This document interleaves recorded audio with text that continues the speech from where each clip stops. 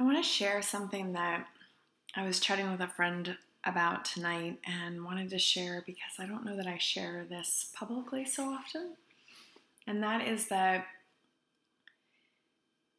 I have this small voice, just like you, just like the clients that I work with, this small voice that doesn't believe that people are going to be into my stuff, doesn't believe people get it, doesn't believe that I'm going to, that I can launch a program and that people are going to sign up for it, or that I'm going to do this thing. And, it's like, and so I was chatting about this with a friend tonight, and one of the truths about it is that, so all that is this, like, who do I think I am? Or it's this imposter complex, right? Of like,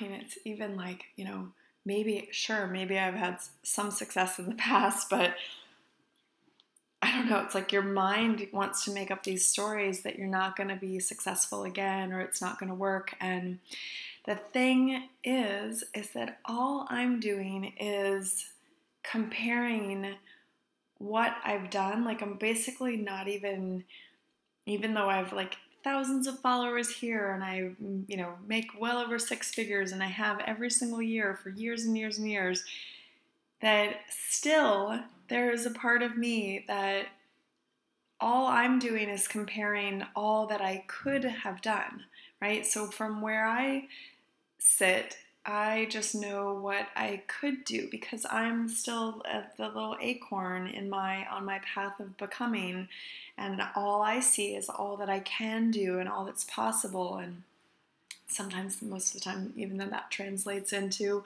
what I haven't yet done and how great it could be, right? Or all these things. And and the thing my girlfriend reminded me of is just how all the people that I'm able to support and inspire, and the fact that I'm just a little bit further along.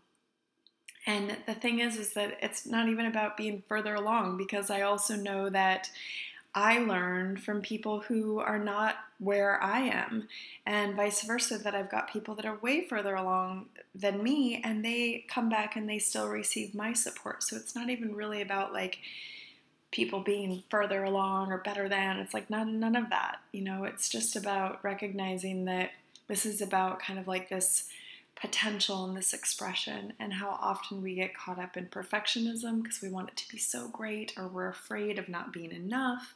So we get afraid that, nobody's going to like it, or, all these funny things that we have. And then also she just reminded me of like, that's what keeps you, she said basically like, that's what makes you so real and so authentic. And, I was just commenting that like the opposite of that would be maybe where I'd be so confident, like I can just do anything and people are going to come, or I don't know, that, not to say, like, I've got a whole heaps of confidence. Like, there's a huge part of me that I know that I can go and lead a workshop, I can do a talk, I could, like, gather people out on the corner, and it would be beneficial. There would be people that would really get a lot of value at it.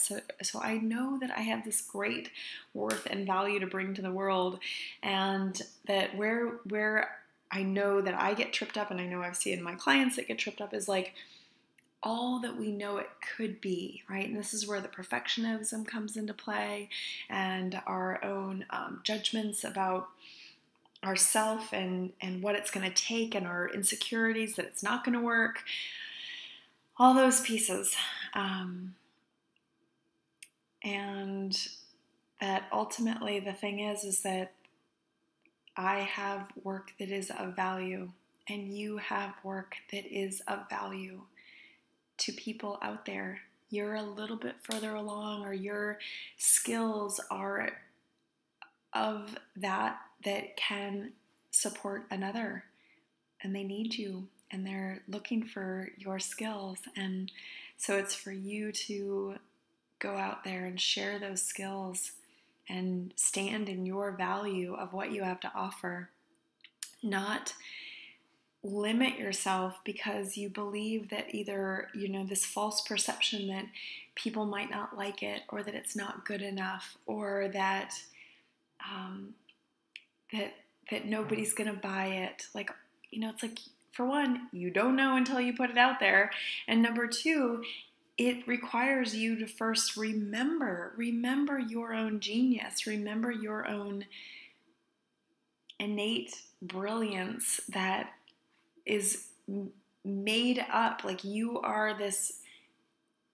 being that, and your entire life has led you to this moment of all your skills and your capacities and your interests and your passions and your talent, and so, yeah, it's up to you to go forth and share that awesomeness with the world, and to not be holding it back. Like, it's the one biggest thing that I hear from all my clients and anyone who's heard me speak is like, and they're so excited for this book I have coming out, is that they're just like, they want more of me, and I want to share more as well. And so I've been exploring all these different ways of like, how can I share more? How can I be able to impact more people and support more people?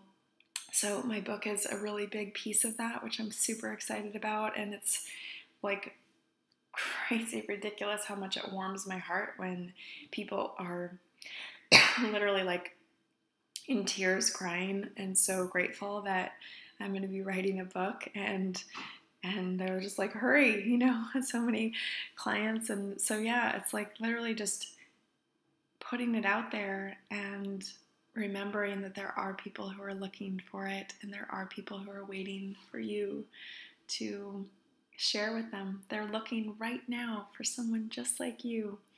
So go out there, stand in your value, take heart-centered action, double down on your genius, and remember that you thriving financially and otherwise is the greatest gift you can give the world.